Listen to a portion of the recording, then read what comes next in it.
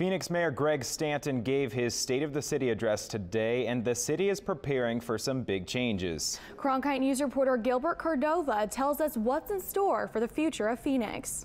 From an update on the city's economy to its innovation in transportation, today's address was as expected, but speculation of a new attraction to the city had many people's attention. Fast, and in so many ways we had no choice. We were fighting for our economic survival.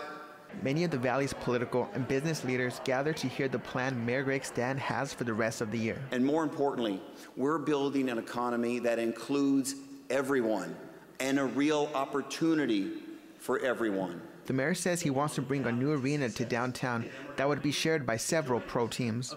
I, as mayor, will do everything I can to pursue a course that makes a new facility home to the Suns, the Mercury, and the Coyotes.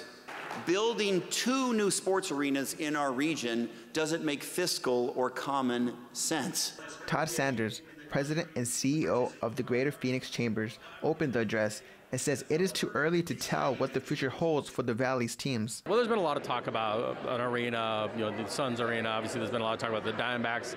We understand there might be a proposal out there. We haven't had a chance to really look at the numbers or understand what the proposal looks like. There has been debate on a joint arena for some time, but today was the first push to move the idea towards any action. Currently, the Suns still hold a lease on Talking Stick Resort Arena here in Phoenix, and the Coyotes are still in a battle with the city of Glendale on their future at the Gila River Arena.